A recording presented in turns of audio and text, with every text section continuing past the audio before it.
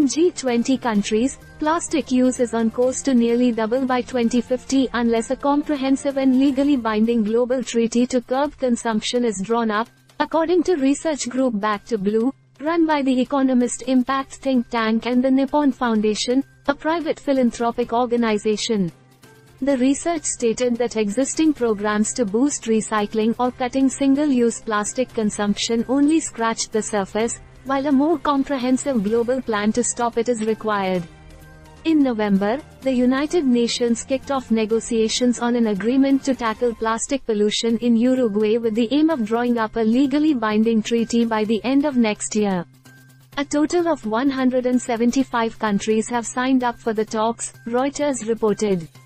However, if negotiations fail, annual plastic production in G20 countries could rise to 451 million tons by 2050, according to current rates of growth, Back to Blue said, up nearly 3/4 from 2019. The research group said, there should be no illusions that the treaty negotiations will be anything but difficult and treacherous. The chances of failure, not just that no treaty emerges but one that is too weak to reverse the plastic tide, are considerable.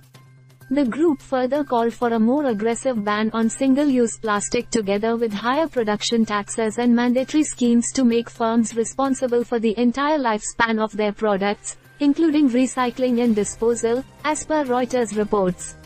Back to Blue said that the combined measures could limit annual plastic consumption to 325 million tons by 2050, but that would still be up by a quarter compared to 2019, and the equivalent of 238 million filled rubbish trucks.